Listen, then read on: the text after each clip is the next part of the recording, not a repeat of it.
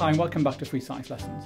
By the end of this video, you should be able to describe what's meant by electronegativity.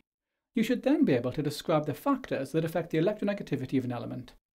I'm showing you here the hydrogen molecule H2 and the chlorine molecule Cl2.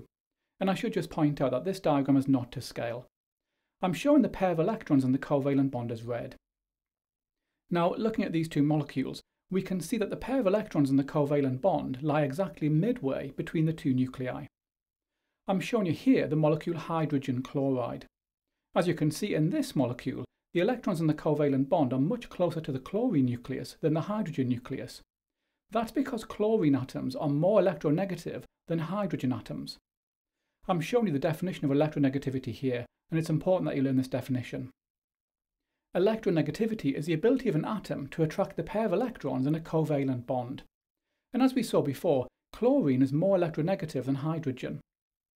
Now, going back to our first diagram, in the hydrogen molecule, both atoms on either side of the covalent bond are hydrogen. Both of these hydrogen atoms have the same electronegativity, so the pair of electrons in the covalent bond are equally attracted to the two hydrogen nuclei. We can see the same with the chlorine molecule. Because both atoms on either side of the covalent bond are chlorine, the pair of electrons in the covalent bond are equally attracted to the two nuclei.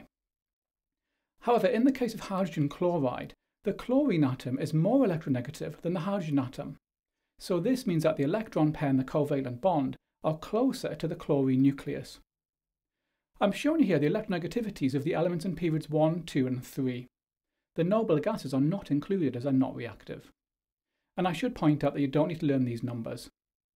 This is based on the Pauling electronegativity scale, with 4 being the most electronegative. As you can see, electronegativity increases as we approach the top right of the periodic table. The most electronegative elements are fluorine, oxygen, nitrogen and chlorine. Remember that electronegativity is the ability of an atom to attract the pair of electrons in a covalent bond, and this is based on the attraction between the electron pair and the nucleus of the atom in question. Electronegativity depends on 3 factors. The first factor is the size of the positive charge on the nucleus.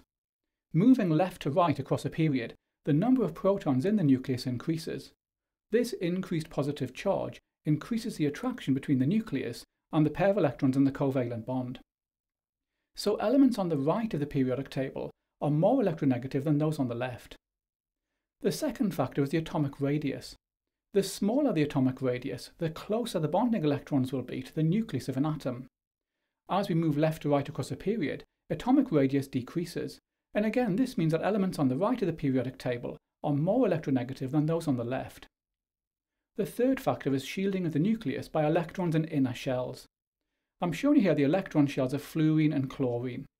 As you can see, chlorine has one more inner electron shell than fluorine. Electrons in the inner shells screen electrons in the outer shell from the positive charge of the nucleus.